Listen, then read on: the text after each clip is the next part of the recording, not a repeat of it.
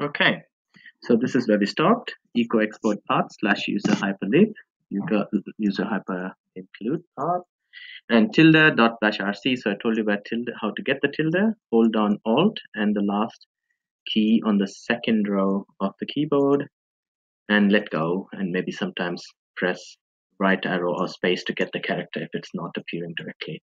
So once that is done, you will need to refresh that location .bash rc, which holds everything, and this is done using the command source. So you say source .bash rc, enter, and now use the command echo $path, and there you go. The first two paths listed are user local hyperlib and user local hyper. So now we have successfully added hyper to your path.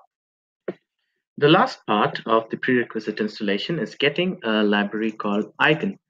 This contains libraries that are used to calculate certain matrices and so on.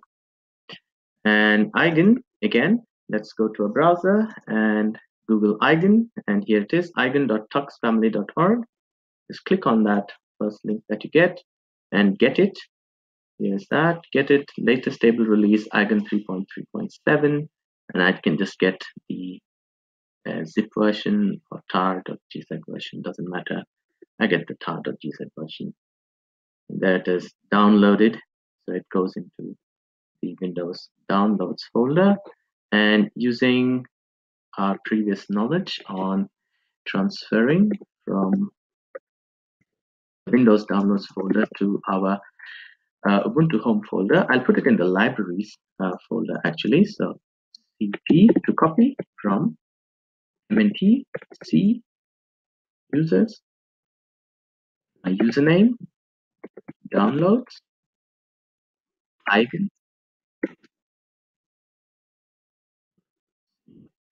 EI. There you go, into the libraries folder. Remember the space. So the command is cp and the name of the file you want to copy, or the path of the file you want to copy, and the location where you want to copy it, all separated by space. Enter. So now it is copied to libraries. So I go to cd libraries, and you see there it is, Eigen. So I same tar command again, tar -xbf. This is to expand the Eigen archive, and done. So this command will create that folder. So the names that you see in blue are folders, names that you see in green are the archives. I will just delete the archives because we don't need it anymore. So rm-f I dot tar. Remember to do that, otherwise your folder will be deleted. And in the same manner, hyper.tar. So remove that, and I have these two folders now. So I go back to the home folder, and with this, all the prerequisites for installing REEF3D are now complete. One last thing is the software to visualize. You can see my downloads folder, several types of ParaView that I've installed or downloaded. So you can do the same thing. Just go to ParaView, just go to your browser, search for ParaView.